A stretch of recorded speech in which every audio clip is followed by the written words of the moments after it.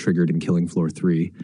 Should Killing Floor 3 crash fix? Unreal Engine GPU crash. Step 1. Update GPU drivers. NVIDIA. Use GeForce Experience. Please open your app to see this link. AMD. Use AMD Adrenalin. Please open your app to see this link. Always choose the latest WHQL certified drivers, not beta. Restart your PC after installing. Step 2. Verify game files. On Steam, 1. Go to your library, right-click Killing Floor 3. 2. Click Properties, Installed Files, verify integrity of game files. 3. Let it complete and restart Steam. Step 3. Launch with DirectX 11 or Safe Mode. If the game is crashing due to DX12 or Vulkan, add -DX11 to launch options in Steam. Right-click the game Properties, Launch Options, type, you can see the code in our conversation history. You can also try D3D11 or -NoSC if Easy Anti-Cheat is triggering it. Step 4. Disable Ray Tracing FSR Upscaling. Launch the game with minimal graphic settings. Set Ray Tracing and FSR to off. Set Textures, Shadows, and Post-Processing to low.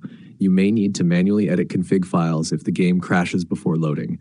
Navigate to, you can see the code in our conversation history. Edit game user settings.ini. Set resolution to 1920 by 1080. Set all graphic settings to low or false. Save and mark as read-only, optional. Step 5, delete GPU crash cache if present. You can see the code in our conversation history. Delete these folders if they exist. Crashes, logs, GPU crash dump.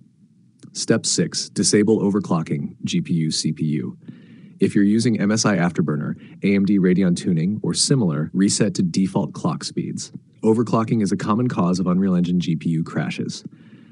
Step 7, reinstall prerequisites. You can see the code in our conversation history. Reinstall DirectX Visual C+ redistributables. Step 8, run game as admin, disable full screen optimizations. Right-click the Killing Floor 3.exe or shortcut. Go to Properties, Compatibility tab, check, run this program as administrator, disable full screen optimizations. Still crashing, reinstall the game if corruption persists. Clean install GPU drivers using DDU, display driver uninstaller. Please open your app to see this link. Contact tripwire support if nothing works and include your crash dump logs. Summary of fixes, what it solves: update GPU drivers, prevents GPU crashes, verify game files,